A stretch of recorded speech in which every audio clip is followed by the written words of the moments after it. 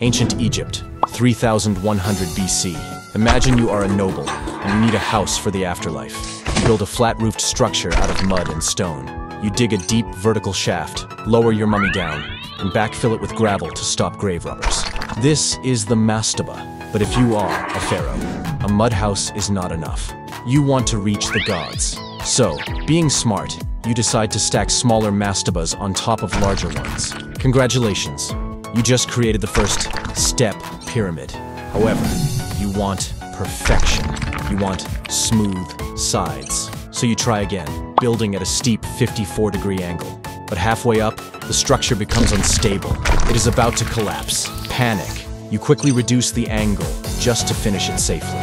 This creates the famous bent pyramid. Finally, you learn from your mistakes. You calculate the perfect angle, 51 degrees. You use 2.3 million massive stone blocks to build the Great Pyramid of Khufu. To outsmart thieves, you hide the entrance 18 meters above the ground. Instead of burying yourself underground, you move the king's chamber to the very center of the pyramid, closer to the sun, safer. You even install massive granite portcullises in the passageways. Think of them as ancient security doors.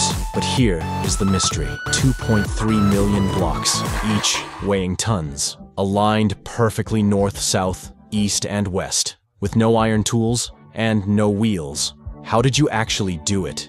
Was it really built by humans? Or something else?